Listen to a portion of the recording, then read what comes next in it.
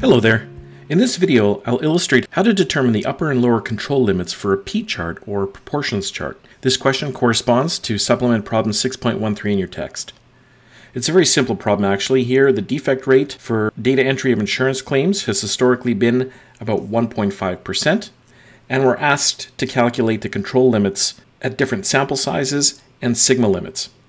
But before we go and calculate all of the control limits, we want to determine what formula we can use.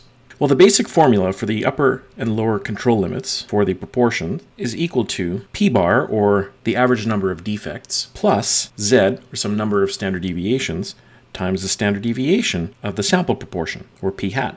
The standard deviation of the sample proportion is actually equal to p bar times 1 minus p bar over n, which is the sample size, and you take the square root of that. So that's what we'll use for our formula as we progress. So in requirement A, we're asked to determine the control limits if we use a sample size of 100 and 3 sigma limits, or basically z equals 3.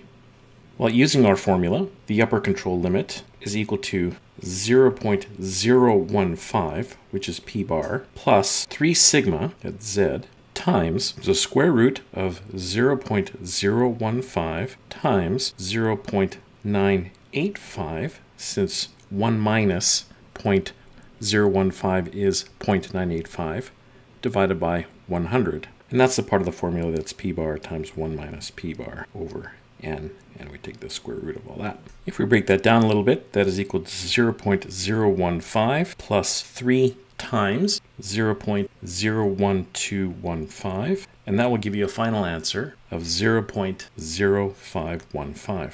We can also make note that for all of our work, that numerator is always going to be the same because we're always working with a defect rate of 1.5%.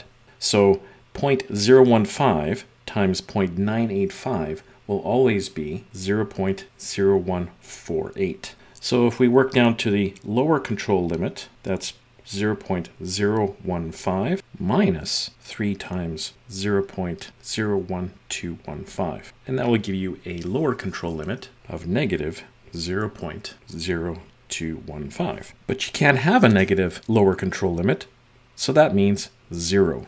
Now for requirement B, what if the sample size is 50 and we're using 3 sigma? No problem. Our upper control limit is equal to 0.015 plus still 3 sigma, but now we're going to multiply this by 0.0148 in the numerator divided by 50. This will be 0.015 plus 3 times 0.0172. And that'll get you an upper control limit of 0.0666 roughly. The lower control limit is 0.015 minus 3 times 0.0172. And you'll also end up with a negative number for that, which means we have to go with 0 for a lower control limit. Part C, sample size of 102 sigma. Upper control limit, 0.015 plus 2 this time. Now we can go back and reuse the 0.01215 from requirement A because both the numerator and the denominator are the same. And that should get you an upper control limit of about 0.0393. Depends on the level of rounding you're doing here. It's recommended that you keep your digits to at least 4 significant digits. And if you're using your calculator memory, then you can keep all of the significant digits. The lower control limit, P, 0.015 minus 2 times 0.0125. Well, that's going to be a negative number again, so go with 0. For requirement D, sample size of 50 and 2 sigma, UCL is equal to 0.015 plus 2 sigma. Now we can go back to what we had in requirement B, 0.0172, and that would give us an upper control limit of 0.0494, and the lower control limit 0.015 minus 2 times 0.0172, and that will also give you a negative value.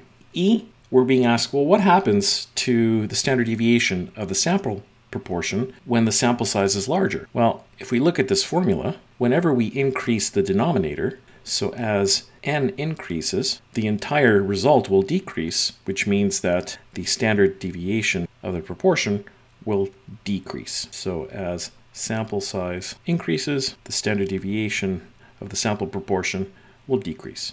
And finally, for requirement F, Explain why the lower control limit cannot be less than 0. The lower control limit can be 0, but never negative, because it's impossible to have less than 0 defects. And there we have it, the calculation of p-chart control limits with varying sample size and sigma limits.